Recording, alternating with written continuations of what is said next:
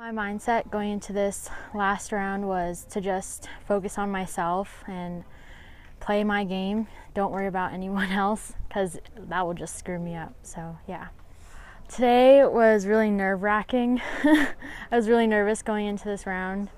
I honestly just wanted to place like top 3. It really helped me out today. That wasn't really working yesterday was actually my putting. So I would I had to practice really hard getting that back into shape going into this last round. What it feels to have my second AJGA win means a lot to me because honestly I wasn't expecting it, but you know, if I just work hard at it, I knew I was going to have another AJGA win sooner or later.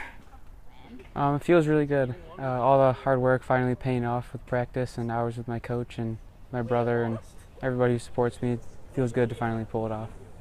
I just wanted to hit a lot of fairways and greens. I knew if I did that, then I would have been fine. In the rough, the second round I was in the rough a lot and my distance control was off, so I was making bogeys, but fairways and greens was the key for me. You know, it feels good because I have a lot of friends and a lot of family members around that are supporting me and cheering me on, so it makes it a little bit easier to pull through.